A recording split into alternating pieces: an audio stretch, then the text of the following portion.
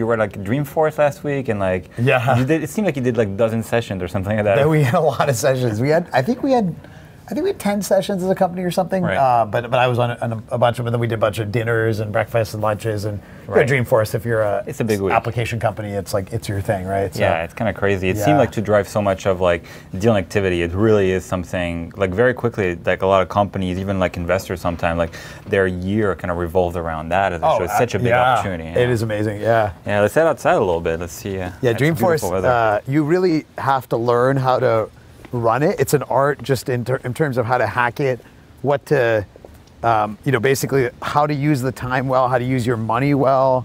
A lot of times over the first time you do it, you think, okay, I just buy a booth and everything works great. And turns out there's all these hacks like getting a restaurant and buying out a restaurant that's next to Moscone, and then you do your meetings there, and figuring out what restaurants are the best places to hold dinners, and knowing that the night of the U2 concert, you're going to have more drop-off in attendance if you have an event, things like that. Yeah, no, it's kind of crazy. It seems really complex, and I see a lot of marketing people kind of hacking their way through it. That's right.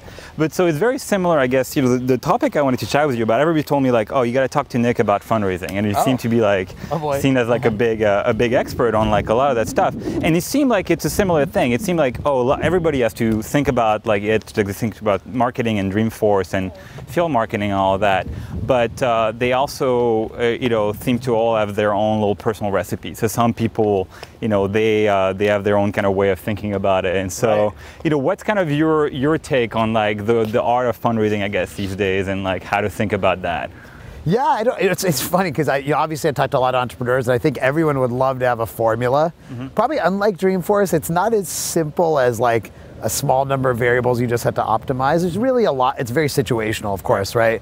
But I do think understanding your situation and realizing what advice is going to apply to you is a very, very big thing. Like I think a lot of entrepreneurs kind of read blog posts about fundraising and think that all of it applies to them, but it's where they are, either in the market they're in, the time that they're raising, the size of their company, their experience level. Those like change what you do a lot, right? So if you think about being in a good market, if you're an experienced entrepreneur and you're going after something that's pretty clear and it's a big market and you have some traction already, versus first-time entrepreneur, versus somebody going after what looks like a niche market, whether it is or not, right? And so all of this stuff really varies a lot. Right. But so I'd say the first thing is actually literally figuring out who you are and like what's different about your situation from others, versus assuming that your fundraising is going to be like everyone else's. That's like a big thing. No, that makes sense. And it also seemed like, of course, the biggest one of those differences is like how your company is doing on its own, right? Whatever stage you're at.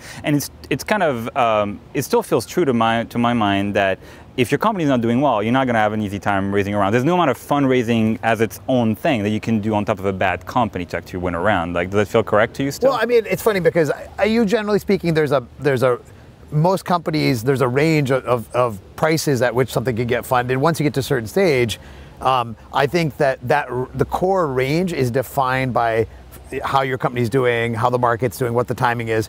Your ability to execute the fundraising determines where you fall in that range, right? So if you have a very compelling pitch, you organize your process well, you target the investors that are likely to resonate with you, you're able to communicate with them well, you have the right team, you're going to get the high end of that range, both in terms of deal, but also time to get it done, right? Or terms, but also time to get it done, meaning like how much do you have to invest? And if you're less effective, you're going to get in the low end of that range. Right now, once you get to a certain point, the deal could just not get done, which is obviously a problem. But I think that, I guess the way I would put it is your execution of fundraising determines where you fall in the range. The success of your business and the external market factors determine which range you're in, right? Yeah, you're right. And those market factors are interesting because obviously, when the market does better, it's like easy to get money even at like an A, B, C stage, right? Absolutely. Later around, it's always almost based on performance revenue, like core metrics. More performance for but sure. Early on in kind of times of boom, it's easier to get money just on like narrative. We're going to disrupt X. Exactly. And even if you have zero revenue, you can probably get a B somewhere. Somebody will give you a big check. But in times like, even like right now, I wouldn't say we're in like cold times per se, but it seems like it's much harder, right? This kind of narrative-driven rounds, like middle rounds, are really hard to get these days, and people kind of really look at your metrics. So, I mean, that kind of feels like, in my mind, that's kind of the thing that hopefully you've been doing already before you needed to fundraise. But assuming you have kind of okay to good metrics to great metrics, like what are some of the things you feel like really help you once you actually go into fundraising mode? Yeah, I mean, I think that if you got okay, good, great, like within that range, and it's assuming that it's the right time, reasonably good time to fundraise, I think there's a few things. So number one is targeting the right investors. That's actually something I think a lot of people don't spend enough time on. There's so many people you could target. And sometimes I get a request from an entrepreneur that says, can I get an intro to, and they list out like 10 people that are really totally different. I'm like, are you sure they all are gonna be interested in your company? Because you think about that investor, they're gonna probably make 1 or 2 investments a year. Right. So what's going to cause them to want to invest in your company, right? So I think the targeting of the investor is the first thing. Second thing is actually the relationship you build with those investors. So I think most people know this, but it really is, it's very true, which is it's hard to go get a deal done with somebody you met for the first time. Mm-hmm. Now it's possible. It's not like it doesn't happen. But it's easier if they've known you for a while. Right. And so really thinking about how you build relationships ahead of time in an authentic way, how to get people to kind of see the progress of your company. I think Mark Suster wrote that post, he invests in lines, not dots, which I think is very powerful, where he wants to see a company kind of progress over time. So the second thing is really getting to know people over time. Now it's hard, like usually when people start thinking about fundraising, they have to raise money. So you have to do this sort of before you have to raise money.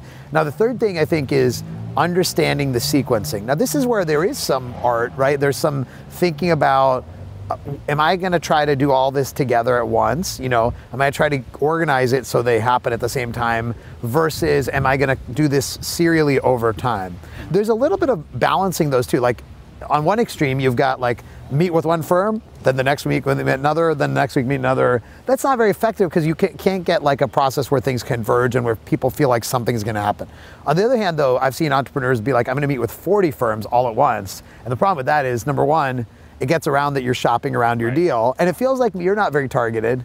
Number two, if all of those people say no, you're kind of in trouble. Yeah. So I would say there's a balance of like finding a small number of firms that you feel like there's genuinely a good fit based on personal relationship, based on their interest in your sector, and then doing that in a concise period of time. So that's the next thing. Yeah, that makes sense. I mean, that personal relationship is something I hear like so often, but I think so many entrepreneurs do wrong, of like talk to like investors even when you're not raising money, particularly when you're not raising money, when you have no pressure, when you can kind of give them access to whatever you want about your business, any metrics, just start establishing those dots on the line, right? That's such a critical thing to be in a good position once you actively want to fundraise and devote a lot of time. That's right. But let's talk about timing at like a macro and micro sense, because in my experience, those things kind of actually determine your outcomes quite a bit. Absolutely. And so it seems like there's seasons during the year where you should try to fundraise, and seasons you should absolutely avoid. So Thanksgiving, holidays, it seemed like all the VCs are on vacation, everybody's skiing in like Colorado or whatever, and it's really hard to fundraise. And it seems to me like the hot season would be, just before that, like right now, like September, October, the perfect season, or early in the year, like, January, February, March, have worked pretty well for me. So does that line up with generally, maybe I would add one in the sort of like April, May timeframe before people go to summer. The simplest way to think about it is the school calendar kind of drives a lot of it, right? At least in the US. Right. And so I think that, folks are going to be with their families and all that during a lot of that school downtime. So you really want to get one of those 3 windows. Now, it's not always easy. Deals do happen in the summer and other times too. But I think that if you want to get the most people that could potentially look at your deal, you really have to hit one of those 3 windows, which again, you have to think about planning in advance. Mm-hmm. The other variable, though, that's like an external calendar factor. I think the internal calendar factor is you certainly want to raise based on when your company is doing well, right? And it's kind of obvious. But if you had some amazing milestones, some amazing deal, some amazing hire, you just had your big company conference, something that's like really powerful, also consider that. And those things could be tied together as well. And that could be like a good sign of momentum. In a very, very micro sense, it still seems like fundraising is really driven by also like weekly calendars of firms and like that Monday partner meeting, right? And so you really have to worry about like when you would go up and presenting, because you're probably not getting around without presenting in front of all the partners on some Monday meetings or a bunch of them, ideally, right? That's right. So pacing that and timing that is kind of really, really critical. That's right, and that does become a fixed block. So you have to think about if you want your process to converge, the ideal situation is over maybe 2 weeks, you do your partner meetings, right, or 3 weeks, and maybe it's one day, but that's probably pretty hard. But like at least a few weeks, you get to meet all the partnerships, you get to know them, get to feel them out, they feel you out.